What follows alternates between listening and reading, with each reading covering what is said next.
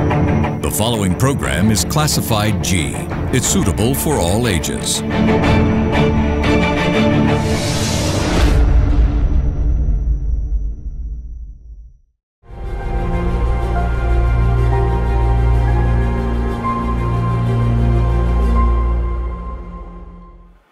Good evening, and you're joining with us on a special presentation tonight, and we are currently at the premises of One Golf Face, and we are here to discuss on a sector that I would say has been majorly affected by the pandemic so far in our country, and that's the tourism sector. So today there's this tourism expo which is happening here at One Golf Face, and where individuals can come here and expose themselves and learn a lot more about tourism and about what our country can offer. So with that, I would like to introduce our two very guests, who is Indika Gonawela, who is the Center Manager of One Golf Face, and Professor DAC Suranga Silva from the University of Colombo. Thank you, sir, for joining us on this program. So to start off this show, I would really like to take your intake about where Sri Lanka stands right now in the tourism industry, and how severely were we affected by the pandemic. So should I? Yes, sir. So it is very obvious fact that Sri Lanka tourism is severely hampered from the global pandemic. So it is not only for Sri Lanka tourism, the whole tourism industry in the world has been affected. I think this is the hardest industry from the pandemic. So it is right now, Sri Lanka is opening their borders and expecting the number of tourists come to Sri Lanka. Other countries also open right now their country for their own tourism development, with the expectation of industry will bring the prosperity of their country. It is same for Sri Lanka as well. Sri Lanka has been doing very well after finishing the civil war, but 2018 is the prosperous year for us. We got 2.13 million tourists, and it is almost 4 billion, exceed the 4 billions of US dollar income generated by the tourism industry. We had a very good time. Around 500,000 people were employed. If you look at the 500 people were employed, it means that at least one family, 2 members, it should be exceed average 2 million to 2.5 million people were having their livelihood income from this to Sri Lanka tourism. But we realized that before pandemic as well, Easter Sunday attack, the industry was severely shocked from the Easter Sunday attack, which never expected. At that time. We was recognized as the best destination to visit in the world by the Lonely Planet. But unfortunately, when we are recovering fast, when we had a very huge expectation on Sri Lanka tourism, we lost the pinnacle and the momentum because of this pandemic. Pandemic has attacked to the very important fundamental, that is movement. Movement stop, then there is no tourism. So, but right now, we have a very huge expectations. Sri Lanka tourism will take back or rekindling back their positions and make Sri Lanka's prosperity and sustainability very well. Right, sir. So now, as you said, the pandemic was severely affecting the tourism industry. Have we ever experienced something severe as this? And do you think that we have another stepping forward to go ahead post-pandemic? Yeah, but the first question is very, very simple to answer, that this is the ever incident Sri Lanka tourism had to face from 1967. We started tourism. At that time, no competition in the region for Sri Lanka tourism. Even Maldives was opened 1980s, at the end of 1980s, but we were the only country open tourism industry in the region. So we had a great potentials. And without competitors, we actually grow very fast. But unfortunately, industry, other countries, when they are opening, we started to face the competitions. But Sri Lanka, by inherent, we have everything inside. So that is why we call that so much in so little. But after the pandemic, Sri Lanka has to face very important and very critical challenges. For that one, post-COVID tourism development There is no doubt about that. Sri Lanka tourism will be coming back very soon if the necessities are arranged well. Therefore, recovery of Sri Lanka tourism is imminent, and most probably it is coming soon, provided that we must ensure the insight set in properly. In that case, the very important factor is hospitality. Hospitality is in by health security. So, if the country cannot ensure that health security or health safety in Sri Lanka, that will be a challenging task. So, therefore, there is a statement called that vaccination to destinations. If you have a vaccination properly, so destination is there. So, now government has been doing this vaccinations, but a lot of waves are coming. So, now we see now in Netherlands, where I stayed for 4 years, now it is almost locked down. And the vaccination destination and the purpose of tourists has been changed right now. The entertainment to enlightenment. They want to see the culture, they want to be safe, they want to get some experience.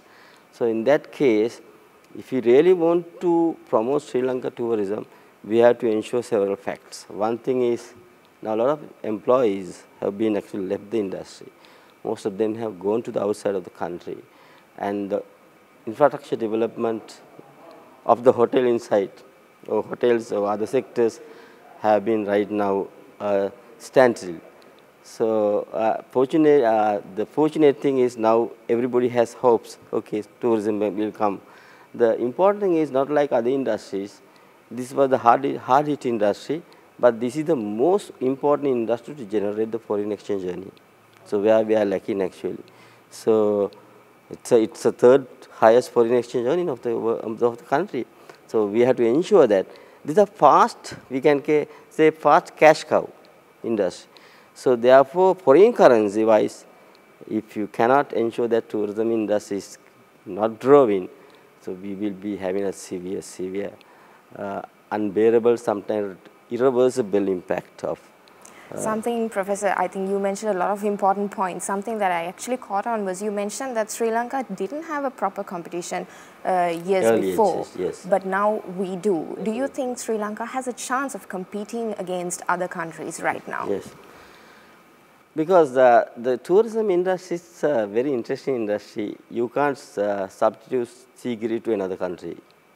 So, we have a very attractive attractions which are not available in other countries. Even though we consider the other countries are competitive, I don't believe that other countries are competitive for Sri Lanka. Why? Because Sri Lanka has very special product. Other countries have their special product. Sometimes other countries can provide the tourists. So-called competitive countries can provide the tourists for Sri Lanka. Now, example, you know that Maldives is developing very fast.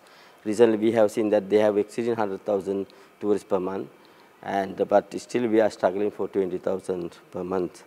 But thing is, those tourists come to Maldives, come to India, come to Bhutan, come to Indonesia. They cannot see special things what we have now. Example, we have no doubt about the beautiful beaches in Maldives, but they don't have wildlife. They don't have diversified culture. So, therefore, we must consider the growing country nearby as not a competitive destination, as a complementary destinations. If we can promote Sri Lanka tourism in Maldives, that would be the most cost-effective method to attract the tourists to Sri Lanka. So, therefore, competition is the traditional way we are using, but I believe that the co-opetition is very important. Competing together by having the cooperation together. So, co-opetition is a good concept to be applied among the competitive countries so-called, and then we can have a synergy effect. So, Professor, that is very important. Yes. Do you think that we have the right marketing strategies to promote our country and the values that we have right now? That is where we are lacking actually. The prosperity and the sustainability of the tourism industry can be ensured only through the effective marketing, then the innovative management and the responsible leadership and the empowered employment. And host-guest relationship must be euphoric. So unfortunately, Sri Lanka has not yet done the super marketing to market Sri Lanka brand Sri Lanka. Sometimes we are using always different brand names, so Sri Lanka and Paradise in the World. That's continuous change. The sudden changes of the nation brand is also troublemaking. Now, example, when you look at India, Incredible India, as everyone knows, that is incredible, definitely. I have been there. So, but the poverty is there, but they are selling their poverty also for tourism attractions. Now, example, Kerala is promoting the monsoon tourism for honeymoon couples. So, look at monsoon tourism for honeymoon couples. So, but we are lacking is we have not done the right marketing, focusing our specific product, which are very, very important. Now, example, when you want to market Sri Lanka, Buddhism, our culture, our Ceylon tea, Ceylon sapphire, Ceylon cinnamons, there are very world-recognized brands. But actually, right now, the government is doing organic product, agro-tourism with organic consumptions and their wellness. Now, actually, this budget is explaining that the senior tourism and wellness tourism, that's the perfect right thing. But are we ready to market that one? Whether we have done a right marketing is a questionable. So, if you are telling that Helavedakama is not known by anywhere. But if you talk about the Ayurveda, Sri Lanka and India is the most prominent countries. So, therefore, what we are doing right, this conference, this mega event is a brand new concept we have developed together. Sri Lanka Tourism Expo, we thought that why Dubai can do their tourism expo, but Sri Lanka Tourism Expo should be a brand. So we together decided. I'm very, very thankful to Shangila organizations. This is an international organization, one of the world's best brand. So they have given the opportunity to the University of Colombo to combine together. Knowledge is very important. If you really want to ensure the prosperity and the sustainability of the industry, the most important things we should understand that knowledge innovations. Knowledge innovation must be driven by the knowledge. So where this organization has recognized the value of that. So they requested us, last year actually this discussion happened, Mr. Indika might explain this one. We had a very interesting event, that is tea culinary competitions. The first time happened in Sri Lanka. So I have been to many countries. We have realized that tea has been, everybody is talking about Sri Lanka. When I said them, okay, I am from Sri Lanka, they are asking, is it a part of India? Then I am telling, no, it's not a part of India. We are an independent country, beautiful country. We are the country producing Ceylon tea. Yes, we like it very much. So then I realized that Ceylon tea itself has given a great brand for Sri Lanka tourism development. Then we decided to have a culinary event. But if you have a wine culinary event, if you have other culinary event, why we can't develop the Ceylon tea culinary event? So actually at that time, Shangila and Mr. Indika was the most important pioneer. Then we had a very good discussion at that time. And the Shangila organizations request us, okay, this year we will have to support, we will be together. So I think that Sri Lanka Tourism Expo would be growing by next year. We have a plan to invite foreign travel agencies and hoteliers if we have been given right assistance and support from relevant organizations. I think you all are on the right path at the moment, but we'll have to go into a small break. After that, I would like to get Mr. Indika's idea about this whole Tourism Expo event. You're watching a special presentation. Let's go into a short break. We'll be back soon.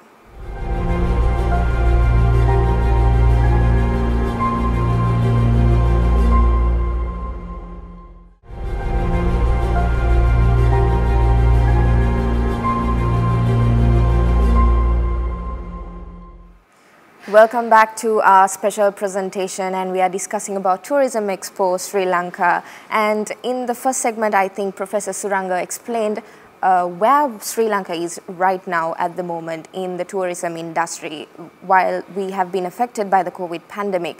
And after that, I would like to take Mr. Indika's idea about Tourism Expo. Now, Tourism Expo has been happening from the 15th of November, and few days have already passed, and there have been several events that have been taking place also. And today, I believe there was a culinary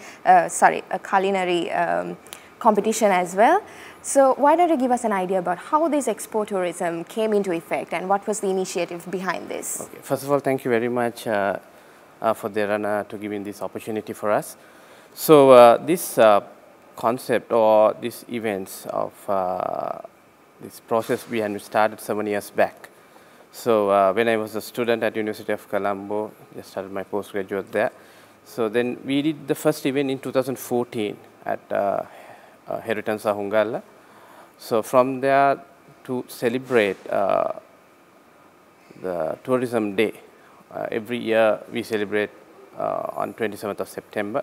Where we have started from there, that actually for last 7 years we have done few events, several events, but we focused on for knowledge sharing, because as a university we did knowledge sharing part. So at the moment we are running on a tourism leaders summit every year, and we did it on this year also 27th of September. Then the research conference, so happening on every year in October. So that for last 7 years it's happening every year. So from there, that actually we want to go into a different level, that actually go into what we are preaching or what we are learning. We want to make it happen. So this is the event that we are looking about. Everybody talking these days about Dubai Expo. So why Sri Lanka can go into a different level, or we can make that happen in Sri Lanka also. So that's why from this year onwards, we want to make this Sri Lanka Tourism Expo starting in this year at One Golf Phase. So when it comes to One Golf Phase, this is the first internationally built and managed mixed development in Sri Lanka. So as the first development, international development, we thought to be the partner with University of Colombo and make this happen for this year and continue to do it in years to come. So in this year, we started Tourism Expo on last Monday. So already 5 days are over. So first 4 days we had travel show. That means we had around 50 stakeholders who came in and participated from the hotels, from the travel agencies, from the services. So it's overall participation from all the stakeholders, and there were a lot of people came per day. We were touching on a weekday. It's around 18 to 20,000 people coming, and they participated. They checked what are the available. So this travel expo happened for last 4 days up to Thursday. So every evening, 6:30 to 8 p.m., we had discussion forum in the same location. We had it. So what is the way forward of Sri Lanka tourism after pandemic? I think Professor explained in the first segment that we had to face a lot of challenges for last 3 years. So some people now, the people who work now, he was talking about 500,000 people are working in tourism industry. So currently we don't know how many are remaining to carry forward or take this forward after pandemic. That's the huge challenge. So how we face for the challenge? So we actually discussed 4 areas on how we can take this forward, this tourism. So first day we discuss about survival, recover and resilience of post-pandemic and in the tourism industry. So on Tuesday we discuss about innovative business development in crisis. So how we can, in the crisis, how we can make this business innovative. Then on Wednesday we had inclusive and integrated tourism. So for everybody as a whole, how we can take it forward, this tourism. and on yesterday, that is, yesterday we had connectivity and competitiveness. So where the way forward, that actually we have to be, I think you put a question, so what is the competitiveness? Is there a challenge on the competitiveness when it comes? But now actually we have to be work together and take the industry forward, because competition we have to take much positive rather than negative. So then today onwards, we have a culinary show. The culinary competition now it's happening at the moment. So today we started in the morning at 10 o'clock. It's a live cooking competition. So last year, as Professor explained, we focus on tea-based culinary 3-course menu. This time we little bit way. So actually this time what we did, we changed into seafood, where the country that actually overall is surrounded by the sea. So this live cooking, we focus on the seafood competition, and it's happened today throughout, and the last segment is happening now. So then tomorrow and day after, again we do have another two. The culinary competition is going, so everybody can come and see at One Golf Fest. So in the morning, the full day, we have a cake structure competition, where there are few people have already registered and participated. So you can see some cake structures and in our mall, and also we are having cake decoration. So these two competition we have opened for everyone, because now during the pandemic, actually most of the people as self-employment. In social media, you are seeing a lot of cakes or structures they were doing at home and selling as a self-employment. So this two competition we opened for everyone, and actually there were a lot of participation for that. And today, tomorrow, you can see this cake competition, cake decoration competition is happening at One Golf Fest Mall. And also in the same location what we are in, so tomorrow we are, you can see, you will be able to see the mocktail competition. So this time the tea, that actually we moved into the mocktail. So last time we had it on for live cooking. So tea, this time we moved into tea mocktail. So this time we want to make it, because we can't do it, we have to be innovative, so the people can come and tea mocktail can be happy. So see how you can enjoy a different tea or tea taste through mocktail. So it's happening tomorrow and day after on the same location here at level 4. Then on last day, we do have a cocktail competition. So flaring cocktail competition, where the people get that the talent can show from there. So it's a cocktail competition for one day, that's on Sunday. So so we do have 5 competition happening this year. So 3 for professionals, that means the live cooking, cocktail and mocktail. Then 2 for open for everyone, like cake decoration and cake structure open for everyone. So it's a competition, so people can participate, that actually get their talent show. The industry grows with the talent. All right, Mr. Indika, now I want to discuss about these discussion forums that you all have been having for the past few days. What was your target audience, and who do you think benefited the most from these programs? So this basically, this discussion forums focus on mainly the industry. The people who are in the industry, people who are in the universities, who are learning about tourism, and all the stakeholders who are interested in tourism. Because we had a lot of top people from the industry came here and shared their experience. Because last 3 years, everybody has to survive.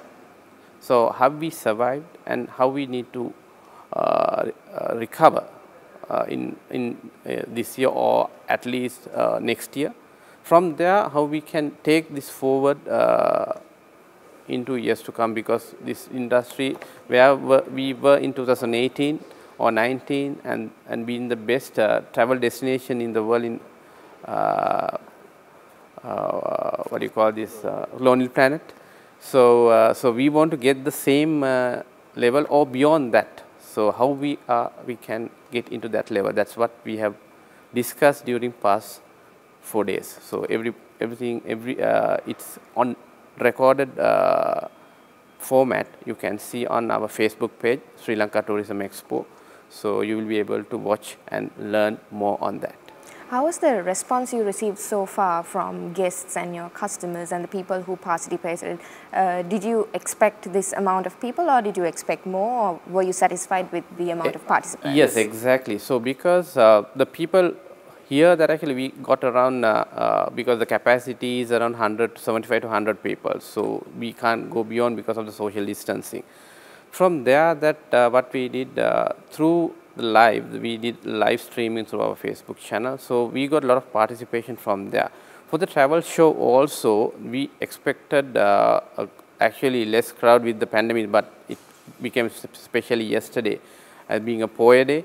So we were touching around 30 to 35,000 crowd in the mall. So that actually it's a quite good impact and very good motivation to the industry that to do it in next year, and with the partnership with the Ministry of Tourism, and I want to make this event as an annual national event where we can take it forward to other countries or to the international level. Right, so I believe this is like a stepping stone for a future greater plan. Exactly. All right, so this Tourism Expo, I believe it was a public and private partnership, and it was formed recently. Was it so, yes, or was it a long-term plan? Actually, I had this vision a few years back, but the thing is we want to have a place and we need to have a proper timing to do it. Apparently, because of the pandemic, we were unable to come up with whatever the dream. So finally, six months back, Professor Suranga and we have the committee that actually we have the alumni of Sri Lanka, this University of Tourism, University of Colombo Tourism alumni. So with that, we thought that 6 months back, we want to do it, even though the pandemic is there, we should have a plan. And we will focus on with the tourism day that was on 27th September for 2 weeks. So to have this for 2 weeks with a food festival. So from there, that actually then it was locked down. Then we postponed to 25th to 31st of October, make it 1 week. Because of the current condition, we can't have open food festivals and all. So we cut down that part. So we made, actually we planned for 1 week. So that also then we have limited restrictions that it was not eased properly. So then gatherings cannot happen. So we thought of, again we had to postpone to 15th November to 21st November. So where we are here now. So today is 19th, on the 5th day of the event. So now we are here. So we want to make this in next year. It should be around 2 weeks with a food festival, open for all the international crowd to come in, and it's going to, hopefully it will be a bigger event than this. All right, thank you for that answer, and I believe that there were a lot of insights discussed and there's more to be discussed. But before that, we'll go into a short break. We'll be back soon. You're watching the special presentation.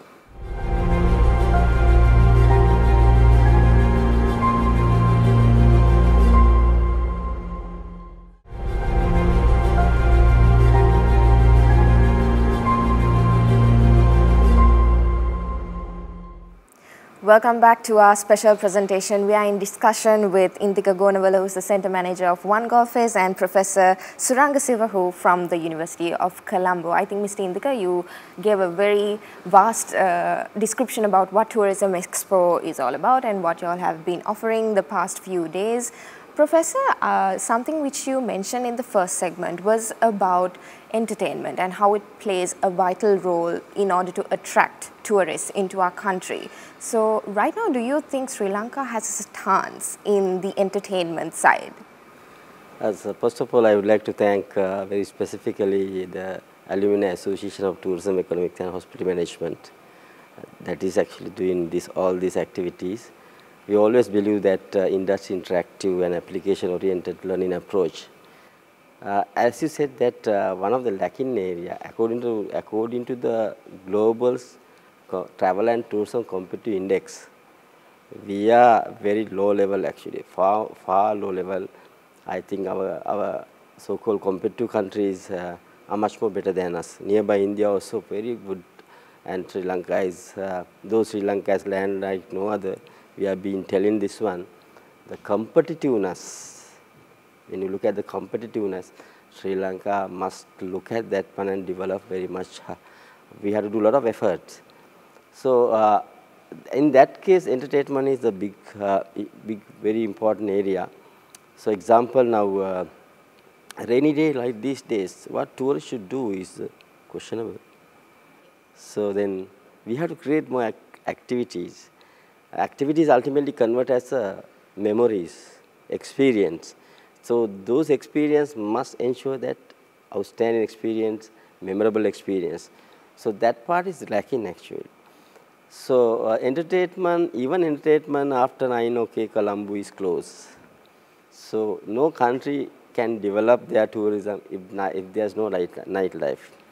So there are several barriers culturally we have been given. Now example, 95% of Buddhists in Thailand, they have a good nightlife, but I'm not talking about unethical things. But nightlife is not just having some sort of socially responsible activities, but there are many activities.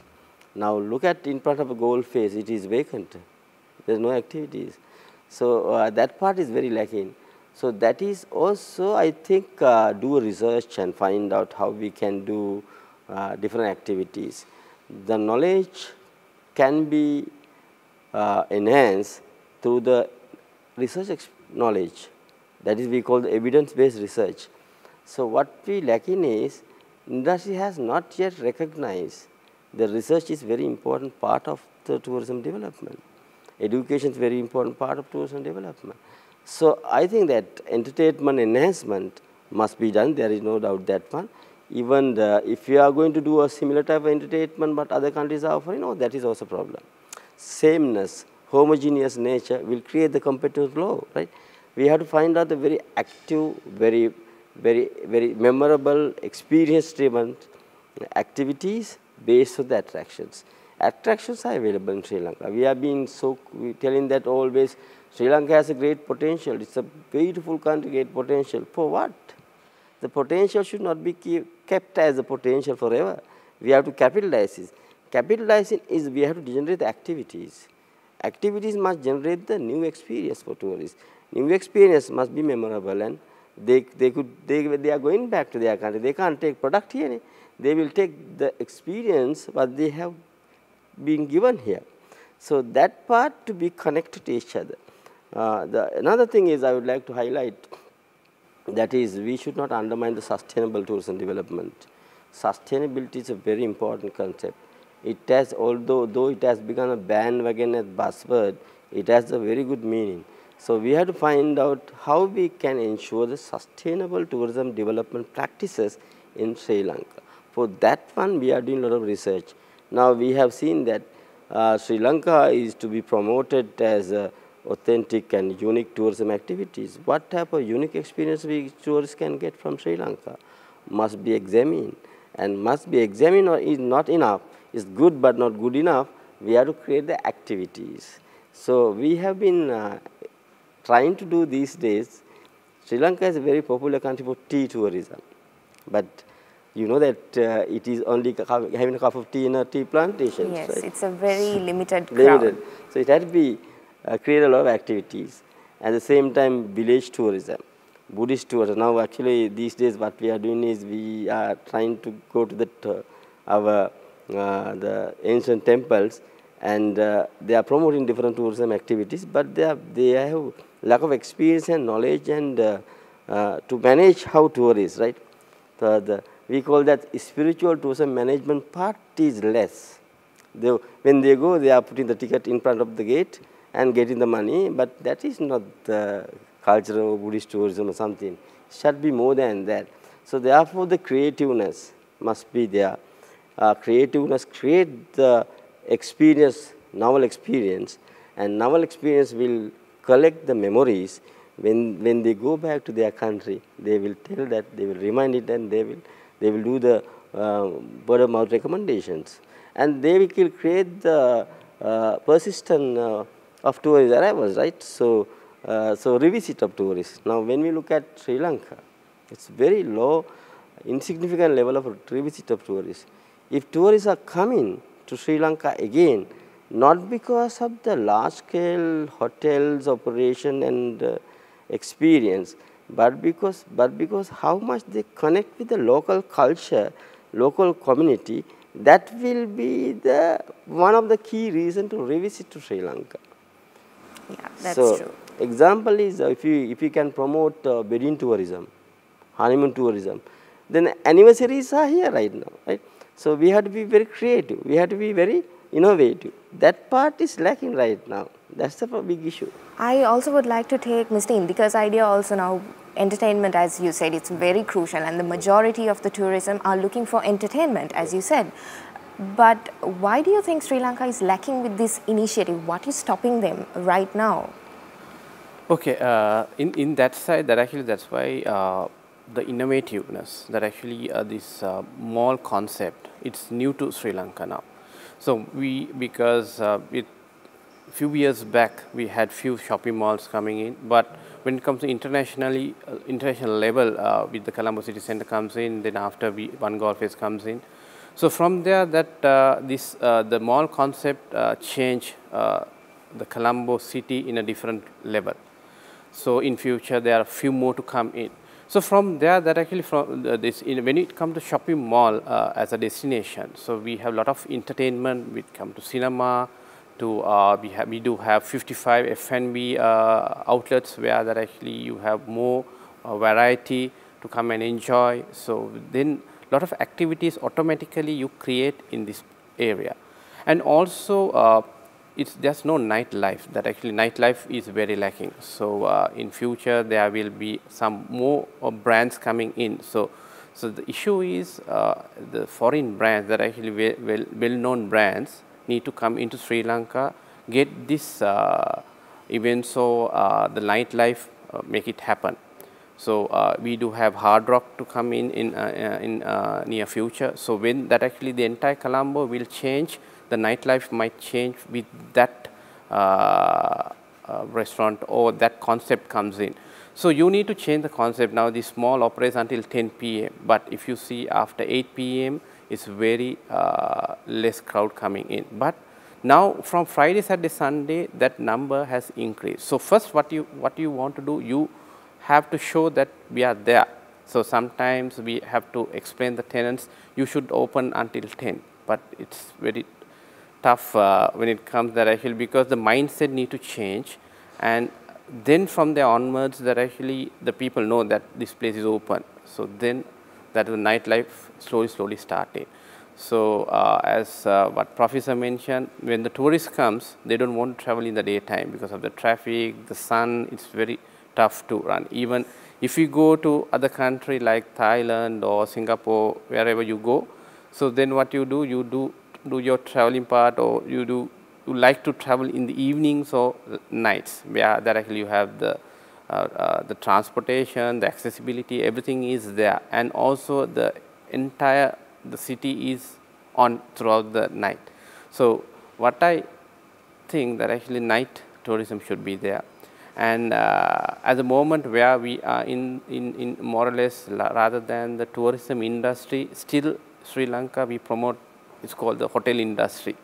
It's not tourism industry. So you want to make this changeover to make this happen as a tourism industry driven branding, or the marketing should come in, and the events and activities should be there. So that's why the Sri Lanka Tourism Expo comes in this year, where we want to make in next year that it's an annual event. Everyone knows we should travel for this Sri Lanka Tourism Expo, which is happening most probably next year. We are targeting on 27th September onwards for 2 weeks. That's our dates schedule.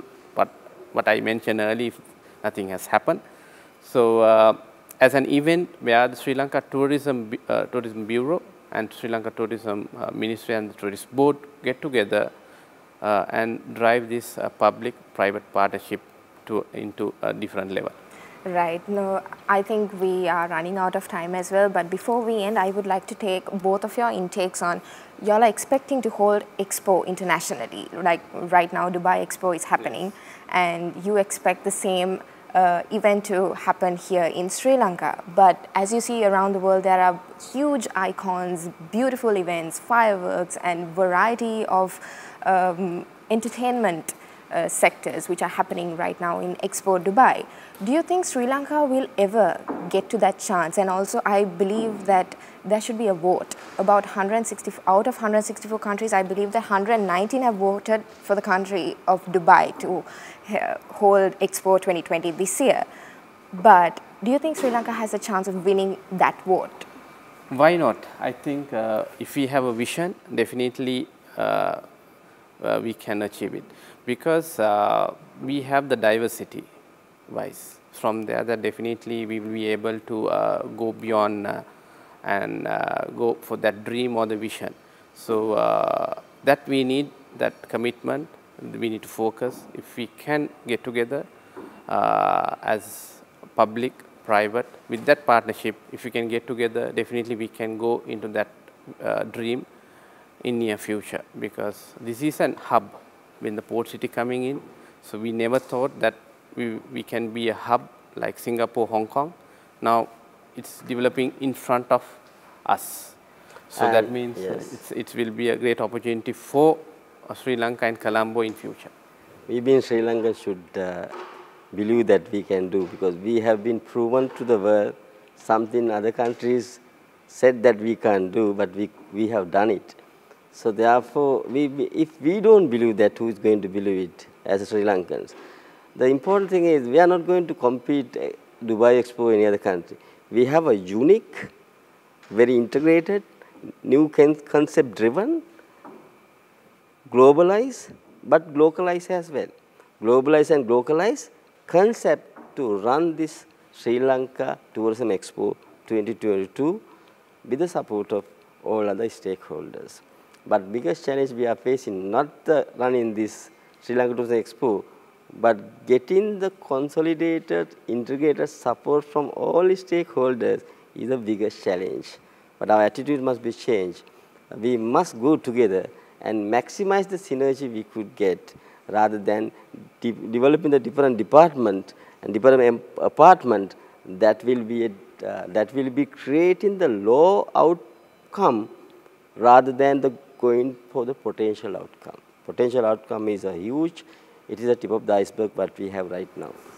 Right, thank you Mr. Indika and Professor Suranga for joining me on this show. Unfortunately, this is all the time we have, and I also believe that all our stakeholders and individuals would get together and rebuild our country as a nation and rebuild our tourism sector as well. Again, thank you very much for joining my show. So that was the program of our special presentation. I also invite every one of you all out there to join the last few days of this Expo Tourism Sri Lanka, and the final day is on Sunday. See you soon. I'm Suzanne Shinali. Have a good night.